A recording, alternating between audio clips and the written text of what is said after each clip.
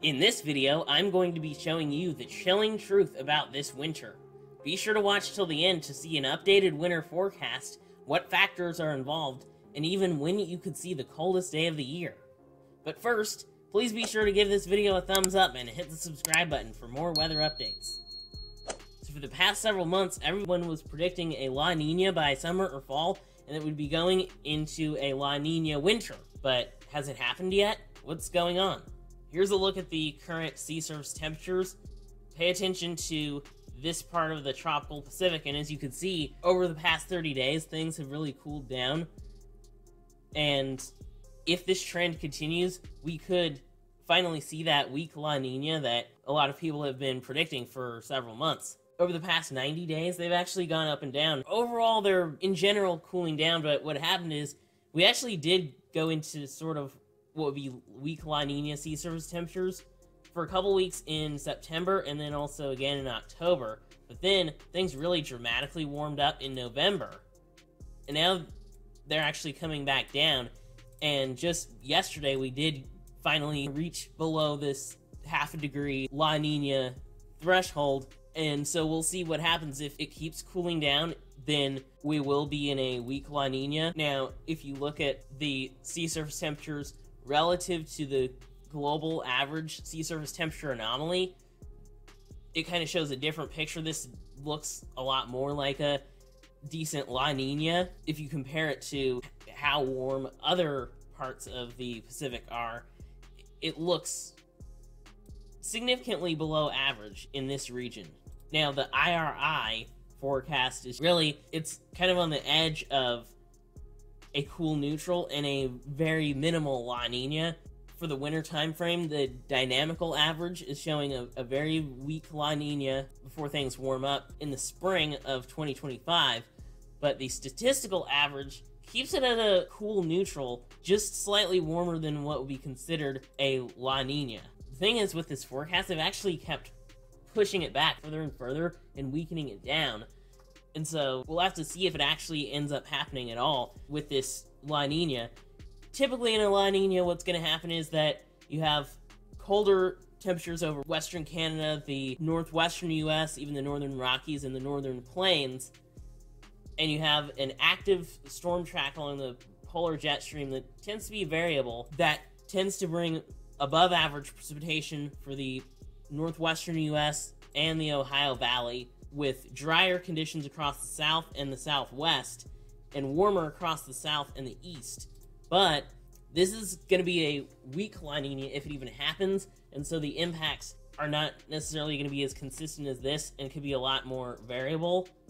And if it doesn't happen at all, this is what usually happens in an enso-neutral winter. The colder air is a lot further east across the Midwest and the Great Lakes region, even the northeastern U.S. The warmer temperatures expand a bit further north across the western U.S., and then you have the subtropical jet stream that brings wetter conditions across the south.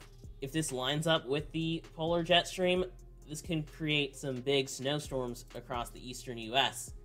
Historically, in previous weak La Nina events, usually it features the coldest air is going to be, of course, across the northwestern U.S., the northern Rockies, and the northern plains. The warmest temperatures are going to happen across the East Coast. In terms of precipitation, with a weak La Nina, the East Coast, the South, and the Southeast tends to be pretty dry, and also the West Coast tends to have below average precipitation, but you do have above average precipitation across parts of the northern Rockies like Idaho, Montana, Wyoming, that area, and slightly across part of Michigan. Really, most of the U.S. actually sees below average precipitation in a weak La Nina, on average. This is just showing what has happened with previous weak La Nina events. Each event can be somewhat different, but then in an enso-neutral, you notice the colder air is further east across the northern plains and also the Midwest, and then you have the warmest temperatures across the western U.S., the Southwest, and also the Southeast is where we would see the warmest temperatures during the winter. And then in terms of precipitation, the western U.S., especially California, really dry, well below average precipitation there. The Southwest also looking below average for precipitation. And Texas and even the southern plains also looking at below average precipitation all across this region, but then above average precipitation for the northwest, even the northern Rockies, even more so than in a weak La Nina, and also above average precipitation for the south, the southeast, and the east coast, and also kind of the Great Lakes area included in there also. Here's where it gets interesting. Notice the sea surface temperatures across the west coast of North America are also below average. This is a negative PDO. It's actually a strongly negative PDO, or at least it was in November. This can have La Nina-like effects, especially for the western U.S., but this can tend to reinforce a La Nina or create La Nina-like conditions. So I think this could have a La Nina-like effect, even if we don't really officially go into a La Nina, because technically, for this to count as a La Nina event, apparently we would technically have to have sea surface temperatures below this La Nina threshold for 3 months, and it would have to line up with atmospheric conditions before it would actually be considered a La Nina event. We'll see if that ends up happening. But these are just a couple of the factors. The ENSO and the PDO are a couple of factors that influence the weather pattern throughout the winter. There are a whole bunch of other teleconnections that really have a direct impact on the weather pattern and the polar vortex during the winter, but those teleconnections, we can only predict those accurately only like a couple weeks out. And so we don't really have those, but we do have forecast models. Starting with the CANSIPS. The CANSIPS model, after months of predicting a moderate to even a strong La Nina, has finally given up and is now predicting an ENSO neutral winter and has actually changed the temperature pattern accordingly. So in terms of temperatures, the CANSIPS model, it shows pretty much the colder than average temperatures are going to be across the northern plains, the Midwest, and the Great Lakes region, and even part of the Northeast. So this does resemble that ENSO neutral weather pattern, with the warmer temperatures really expanding into the western U.S., most above average across the Southwest. Just going to be cooked during this winter if that happens. And then in terms of precipitation, it's really looking dry for most of the U.S., which would be pretty bad, especially because a lot of the U.S. is in a drought right now. And if we have below average precipitation during the winter, that's not a good thing. It's looking below average, especially for California and the Southeast, according to this model, is most likely to see below average precipitation. And it's looking average for the northern part of the U.S., not really anywhere seeing above average precipitation. The NMME model is showing pretty much warm for most of the U.S. except the Northwest and also the Midwest and the Great Lakes in the Northeast to be near average, but above average, especially for the Great Basin, the Southwest, the Four Corners region, and Texas, seeing significantly above average temperatures through the December through February. But then what happens really after December going towards February, I think it really changes, and you have some cooler temperatures moving in towards the Northwest. This is more of like a La Nina event, and the warmer temperatures shift a bit to the east across the South, especially on the NMME model. So that's interesting. That is more of a La Nina type setup. We'll see if that happens. And then the precipitation still looking significantly below average across California, the Southwest, and also Florida, especially Northern California. And then looking near average for the northern part of the U.S., and then slightly above average for Michigan. Part of this is just because this month is looking pretty dry, and so going into the January, February, March timeframe, above average precipitation for the Pacific Northwest, and also for the Great Lakes, the Ohio Valley, and the Northeast, but still below average precipitation for Southern California, the Southwest, and even also the Gulf Coast and Florida.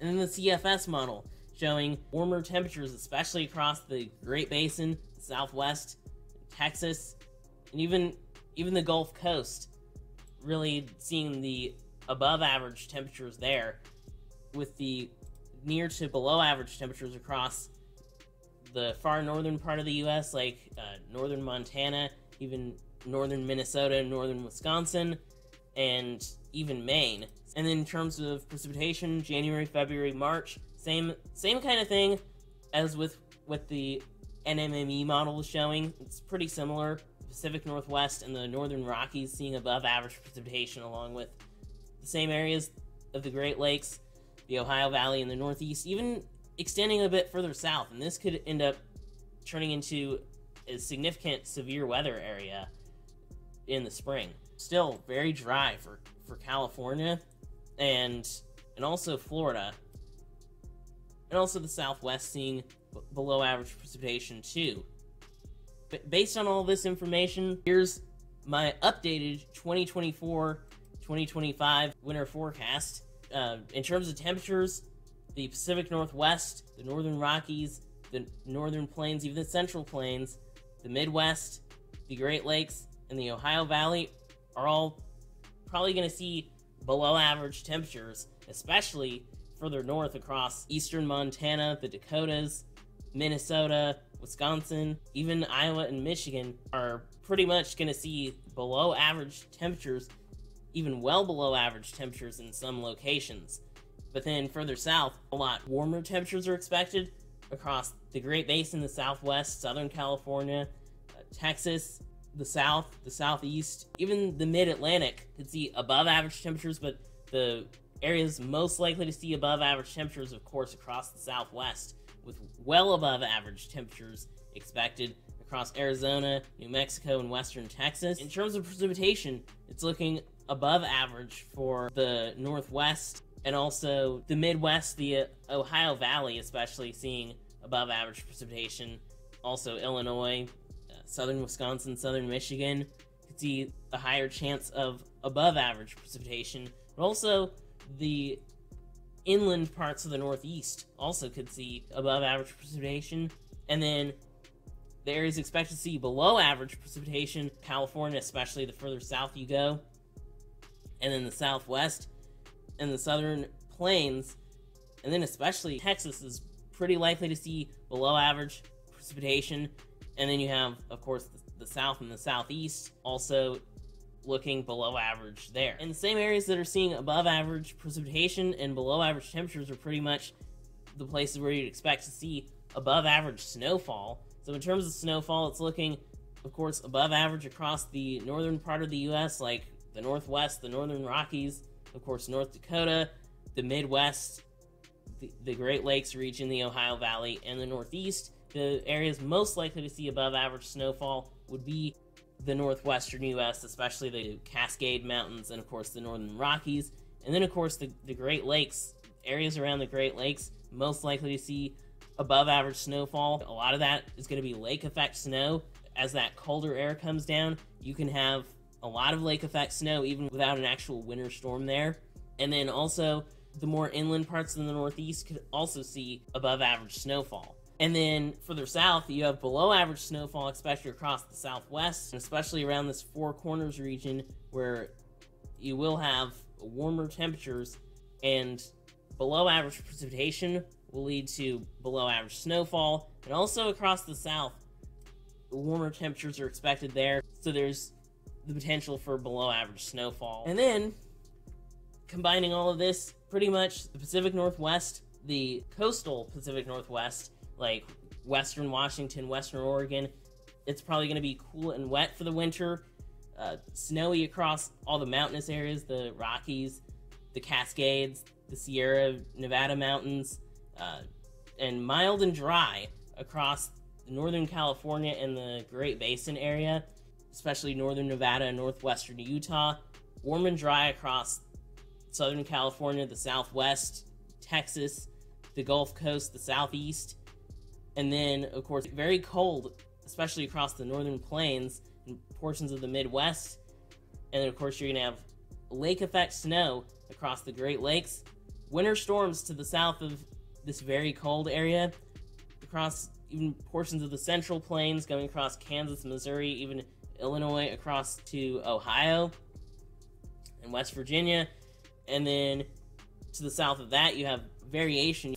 It could warm up, and then you could have Arctic blasts, you could have drier conditions, you could have snowstorms, ice storms, just a lot of variation across this area.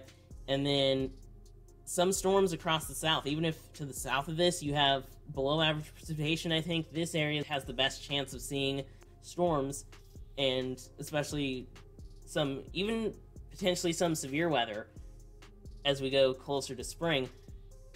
And then cool with average precipitation across like Virginia and North Carolina and this mid-Atlantic area. And then of course nor'easters are expected across the Northeast. And now here's a look at, on average, when you'll usually see the coldest day of the year. Across the West Coast, the coldest day of the year tends to be mid to late December, and then around New Year's for the Rockies, and also portions of the Southwest. Early to mid-January across Montana and Texas and places that are just east of the Rockies. And then mid to late January across the Northern Plains, the Midwest, and even like the Tennessee area. Notice how the further east you go, the later the coldest day of the year usually is, as late as the beginning of February for the Great Lakes and the Northeast. So yeah, that's a look at the 2024-2025 winter forecast and what factors are involved, and a look at when you typically see the coldest day of the year. Thanks for watching this video. If you like this video, please be sure to give it a thumbs up, share the video, comment below, and hit the subscribe button and ring the bell to receive notifications for more weather updates. Extreme Weather Zone, out.